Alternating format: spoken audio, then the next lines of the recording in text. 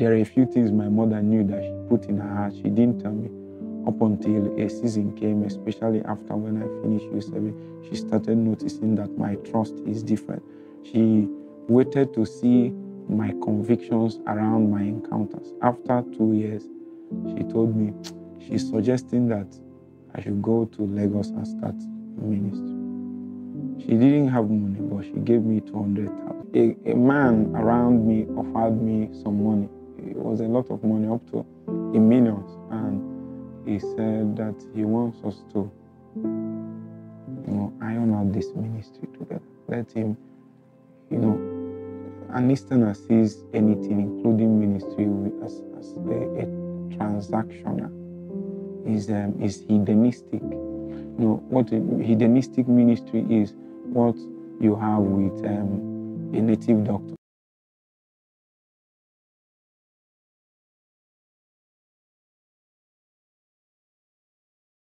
My name is Apostle Edu Udechukwu. I'm the president of Revivalhub Ministries International. We saw a vision some years ago of what God intended to do, and the vision implicated our lives. We saw a hub, a center that has become something of an exporter of the purposes that is in the heart of God. And God began to tell us, if we will obey Him and come to the point where we have crystallized that burden that is in His heart, He can, through us, export that purpose and intent to people, to the nations of the world. It's not so long, though I've been in discipleship for many years now. Many years, about 11 years. But the ministry as Revivalhub started about 3 years ago. And that was when we got leave from God and then from authorities over us to start the work. And we were led to start at Newi after, a few considerations and then waiting on God to be sure of the exact location that we'll be able to host what God intends to do. I am. Do you know what I am? Do you know what we have done before coming here? Because before I came into campus, my father has already ordained me a pastor in training, meaning that it's just a matter of time when the full thing. So I felt, there is this religious cage that is there. And in that one moment of prophetic teaching, the servant of God was able to break through to me. So I felt whatever they are doing, I might not fully understand it, but there must be something correct about it. So when I came for that session, a few of them have known that there is something about me that is a little bit off from what they are. So they weren't expecting me to receive. So there were people more expressive, and in 1 to 5, 10 minutes on the average, many of them received, except I. So, and they were like trying to postpone my own baptism of the Holy Spirit. In that setting, I just prayed to God. I said, I just feel this is correct. And it seems as if I'm not receiving. I said, if it is your way, if this is correct, please give me the Holy Spirit. And it wasn't up to a few moments, I began to speak in tongues. So they gave us instructions. They said we should go back and pray in tongues for 1 hour and do it maybe for some time. Well, I don't know what others did, but I think I took my instructions personal. I went back to my hostel in Njoko, and then I prayed in tongues 1 hour every night for 1 semester. That became the beginning of the great things that God began to do in my life. I likened my experience like someone that had a lot of wood, but there was no fire, there was no kindling, there was no activation. A lot of things that I have, obviously a lot of things locked up in my ordination, a lot of probably abilities that is there that I never felt that I should be amongst the people that should be doing this. As a matter of fact, over time, because of the difficulty in having this experience, I got to learn everything I could about the baptism of the Holy Spirit. And the number one significance is that God used me to help a lot of people in this matter. Hard cases was very easy with me. People say, Bishop, big men of God has ministered to them, they could not. I said, God, my own was like an encounter. So I was able to relate with their challenges, almost all kinds of cases. I researched possible challenges, possible limitations that can stop people. I found out that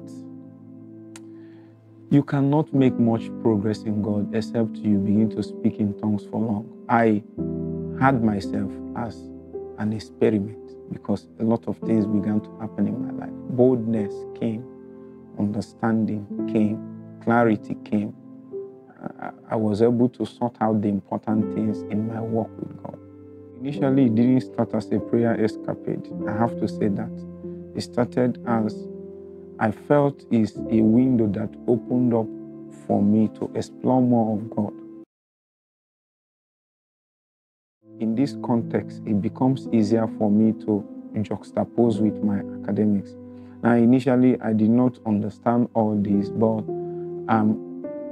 God began to explain to me further that there is no difference between my fellowship with God, my service with God, and my life in general. One of the mistakes that people make, especially in school, in campus, in this matter, is that they try to separate their academics, my academic life, financial life, and all that. Satan takes advantage of that. See, something has to flow around. The implication of that is that we cannot really say when you are praying, when you are studying, I can switch over anytime. So I began to learn how to practice my faith all the time.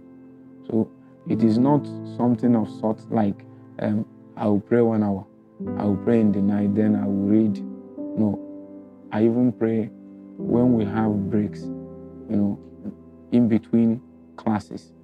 I find myself in a completed building. I take 1 hour because I feel that there shouldn't be a separation. Either of them can come in between and at any time. What is important is that I have discipline concerning those matters. Once you have discipline, it will not, except you don't have discipline. Once you have discipline, I think the two of them can go together as long as you want them. I can switch over in breaks. The fundamentals of ministry demand that people should learn a lot of things in the secret, hidden. That affords you a lot of opportunity to learn, make mistakes, find out about people, find out about ministry, find out about direction, find out about the niche that God wants you to fill in. See, because according to Paul in the book of Colossians, he said that even though Jesus has suffered and done everything, there is a quota of suffering that he has allotted to men for his body's sake. Now, Jesus has suffered, but for what he got to reach the body, somebody has to suffer. You see, so it is within this period that we began to find out. That period gave me opportunity to find out my strength, find out my direction, find out my specifics, find out how and seasons. I understood the seasons of my life, the seasons of my ministry. Personally, I got to know that I have a 5-year cycle around my life. Personally, I got to find out that I have strength in raising people. Personally, I got to find out that I have strength in prayers. I didn't like prayers when I started, but it's in discipleship that I found out, though I didn't like prayer, it seemed as if prayer liked me, so we continued. My family is conservative, but I cannot say that prayer is foreign. This is because my parents are ministers of the gospel, and what they had was like also a prayer and prophetic ministry. more so that like a partnership. My father is the more prophetic. In fact, he's the prophet. And then my mother is prophetic too, but she's the prayer person. So I saw her pray a lot about that. So it's not as if prayer is strange. What is strange is praying in the Spirit and praying in tongues. And a lot of the endeavor we had in prayer is good, but it was limited because many of them sprang from the soul. But when we prayed in the Spirit, the Holy Spirit took advantage of that to build our spirit, which is the fundamental purpose of praying in the Spirit and praying in tongues. So I cannot say, I did not really have a lot of challenge in the matters of prayer because I already have a family that is given to God, even though they have reservations with what they termed extreme, because many of those times, I stayed back in school. I didn't go home for breaks. I was just trying to explore the new things that I found in God. And for me to do that, I might have to stay back a few times. A season came in my life when I began to understand that God wants to do something different with my life. Remember, I've said before now that my parents are pastors and they have started the work on their own. It is quite confusing for me initially because I almost always thought that all it means is for me to just continue what they are doing. So, but a time came, I think in my 400 level, my penultimate year in the campus, I began to notice that God is doing something different with my life. That He's emphasizing on a lot of things that is actually absent in my father's work. I initially did not understand it. I was just after God. I didn't have any intention of starting off anything or pioneering anything. I was serving under a man of God, Reverend Vincent Diolo. So I almost always wanted to continue with him. In fact, at some point, I was told to start something, under that umbrella. But when I went back, I almost started, but I just said, let me just press more in case God says something else. Actually, I was waiting for God to say just continue. But after praying for 2 weeks, I found that God wanted me not to continue with that. I was too afraid to tell him, so I kept quiet for long until the man have to meet me and say, I asked you, what's the feedback? I told him, well, I can say now ignorantly, I told him that God told me to go back to my father. Because as of then, my father has a ministry. That was what made it easier for him to understand. At least somebody going back to his father that has a ministry to help him out and all that. Actually, that's what I thought. But when I went back and stayed with my father, this is now the period between graduation and youth service. So I labored because that was the time I had an encounter with the Lord Jesus. So a lot of things came afresh in my life. I labored for the ministry. Sometimes I fast for 30 days or more, 9 days, 7 days. Many of them not for myself, but to see if we can push the work forward. Because as of then, we have started having some snacks around the work that my father had. And is a work that is found within the village setting.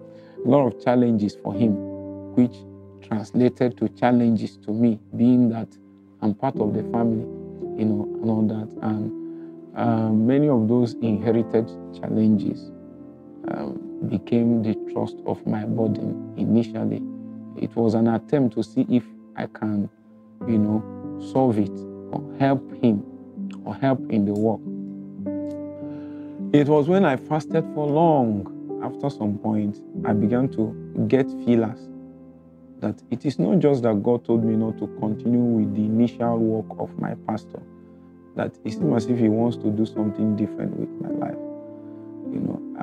There are a few things I can now say in hindsight, but then it wasn't so clear. So as God will have it, with the strength and wave of those fresh encounters, I found myself in my youth service here. I think that's the second most important season of my life. That was when my encounters were honed into convictions. By the time I came back, I knew that God is doing something strong in my life. I tried to incorporate it back into what my father is doing, but it was like a new wine in an old wineskin. It never fitted in. There are a few things my father was strongly against, and they were my strength. And I cannot stand and tell him that he's wrong. So, these are the ways God speaks. And of course, you cannot rebel against authority. What I did is that he gave me opportunity to learn how to be submissive, even when it didn't go my way. So for those few years, that's what happened. But one thing was consistent. God wanted me to start something, and it is not what my father is doing. I didn't want to accept it because it looked odd. I mean, how can I tell people that and all that? So I have to hide it in my heart. At some point, after I prayed, one of the key guiding lights that happened is, just like Jesus had with his mother Mary, there are a few things my mother knew that she put in her heart. She didn't tell me up until a season came, especially after when I finished U7. She started noticing that my trust is different. She waited to see my convictions around my encounters. After 2 years, she told me she's suggesting that I should go to Lagos and start a ministry. She didn't have money, but she gave me 200,000. She said she will give me anyway. And she said she feels God wants me to start something different. That she can't leave her husband because God called the two of them, but I should go. And she told me a few personal prophecies that went ahead before I was born, and even when I was very small, because they too were part of a prayer and prophetic move in the eastern part of Nigeria. And in one of those sessions, the prophet spoke over my life, and they said something strategic. It was then that she kept it in her heart, but when she saw what was happening in my life, she was convinced that even from origin, God intended to do something different. That partly what the ministry of my father should do for me is to create for me an environment to hone my skills, and all that. So after that season, we began to try to see if within the context of my father's ministry, whether some of these things can still find a space. I was insistent, trying to see, can't we find an agreement between these two, But it's now that I understand some of the statements that my father made. I was too young and I was too passionate. I didn't have enough wisdom. So some of those days, he will say that God gave him a vision, and it is not what I'm doing that is his vision. I said, but I'm your son. I mean, everything should flow together. Well, one thing led to the other. A lot of persecutions came out, and it was not possible for me to continue in that scenario. And January 2018, I was on my way to a crusade in Kaduna. So when I came there, or rather before I went there, I passed through Makurdi. The previous year, 2017, I came for the International Eagles Conference. So I felt Makurdi is on the way to Kaduna, so let me just pass through. I came for the normal January prophetic verses after that. So from the house, that is my father in the Lord, Apostle Rome's house, I stayed there. After that, I went from there for the program. A lot of things happened. In fact, that was one of my most anointed days in my life. A lot of things happened, broken bones. The move, it was on the street, and the move of God was so strong. But when I came back, I tried to pick my bag at the house to go back home. And I had an experience. I normally have that experience when God is insistent in making sure I don't make mistakes. Now, if I go a little bit back, you remember I said that there was a time I tried to go to Lagos, or I was cancelled to go to Lagos.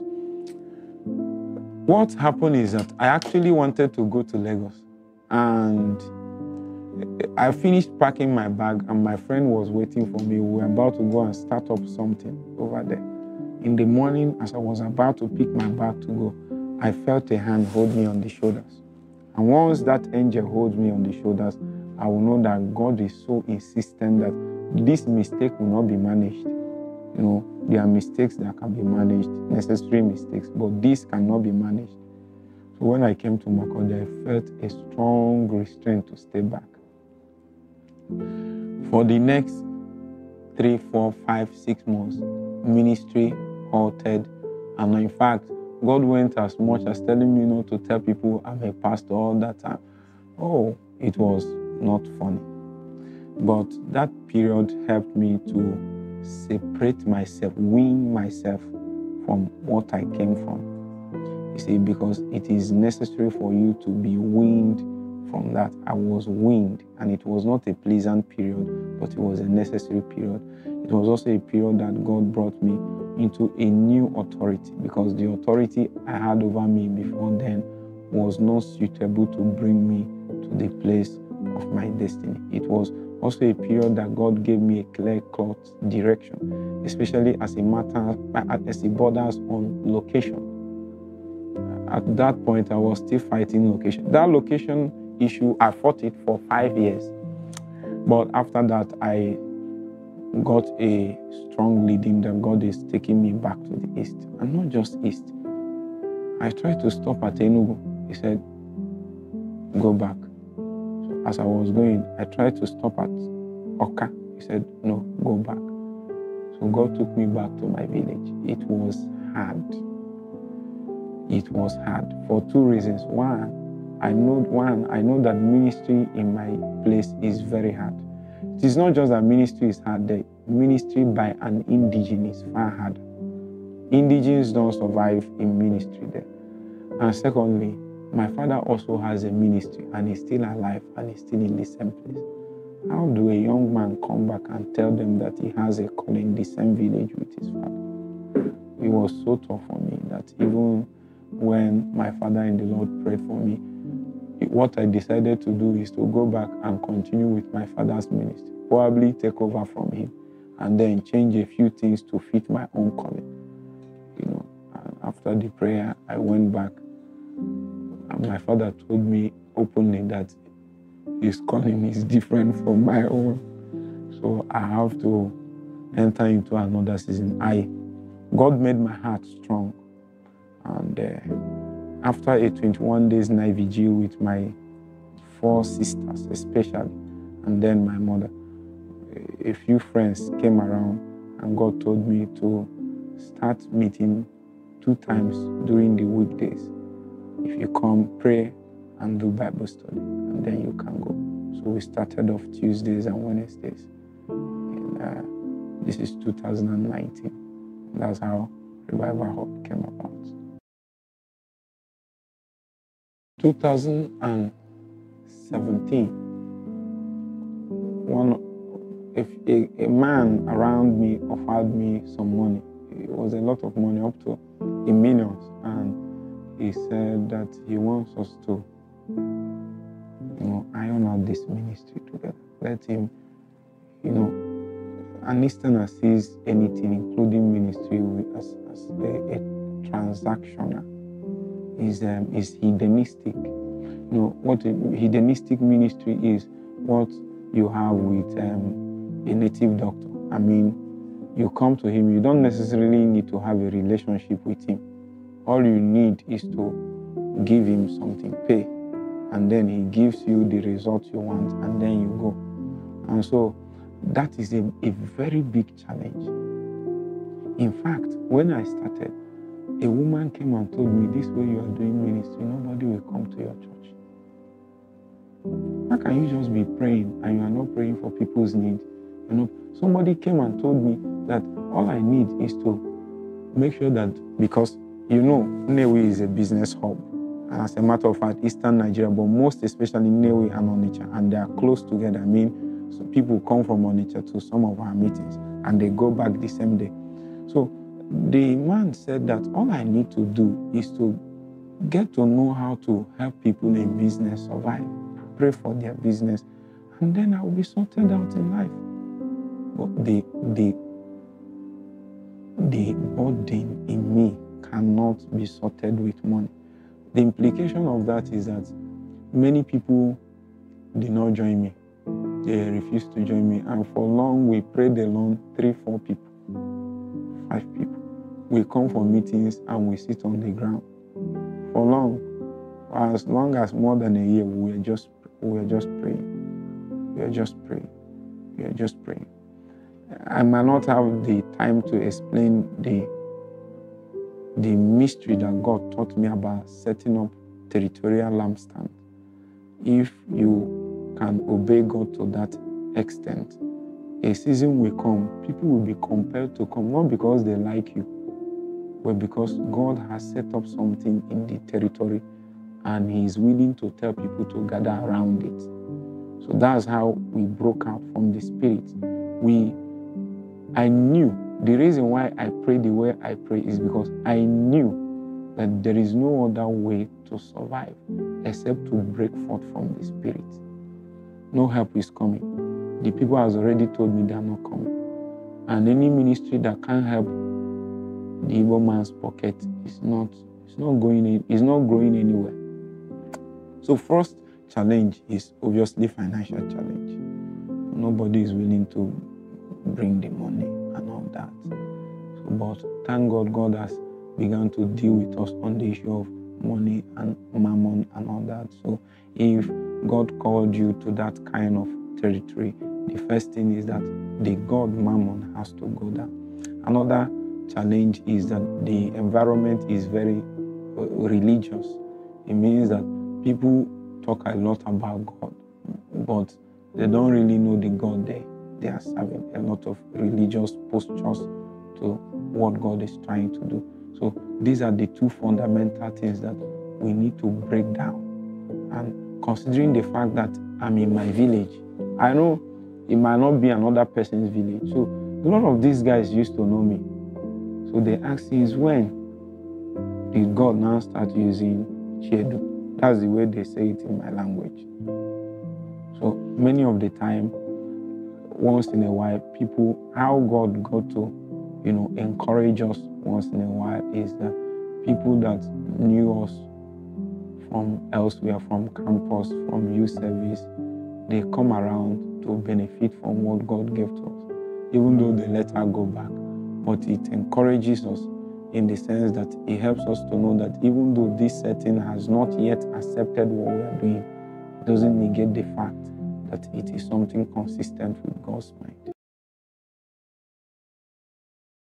The state of the society obviously can be traced to the church. And we are saying this not meaning that the church causes all the ills of the society, but that the church is supposed to be a colonizing institution, meaning that if the church is found, the Bible said in the book of Acts, there was a testimony about the apostles, and they said, these men that turned the city upside down, they are here again. It means that when the apostles appear in a place, there is something in them. There is something in them that can turn the whole city up. Just give them time. The Bible spoke about Paul, and he said that he came to the Areopagus and he began to teach the Bible. And the scripture said that so mightily grew the word of God and prevailed. And then the whole of Asia Minor came under the authority of that man's ministry, and the kingdom of God was expanded. Now, we understand that if the society is becoming more corrupt, it means that the church is to be held accountable in proxy, not as if we directly caused it, but God has given us something that should make sure that those things don't happen. God has given us something to transform the society. God has given us something that the gate of hell cannot withstand. Irrespective of the fact that the gate of hell can be jostling, bustling. But what we have is so stronger that Satan cannot stop it. Now, the challenge is that many times people are not willing to take responsibility to the tune that will be sufficiently equipped to counter what darkness has. Because as the day goes by, darkness is increasing in their skills and maneuver. That means that we have to increase in what we are doing. So we have to upgrade our capacities in engaging spiritual disciplines such that we will be competent partners of heaven so that God's purpose can flow through us. You see, God is demanding more from us because Satan has been given opportunity to test all of his abilities. It is captured in the prophecies. And the intent of God is that no matter what Satan does, the church will still have what it takes to douse him out. God is trying to prove in the last days that he has so much hope and faith in the church that they will be able to overcome everything that darkness is able to throw to them. And if that is true, we have to believe and trust and partner God in every way possible so that darkness can be pushed back. You see, God has done what he can do, and he will be doing what he can do, but we need to do what is given to us to do, and do it for so long that it will overflow and conquer our society.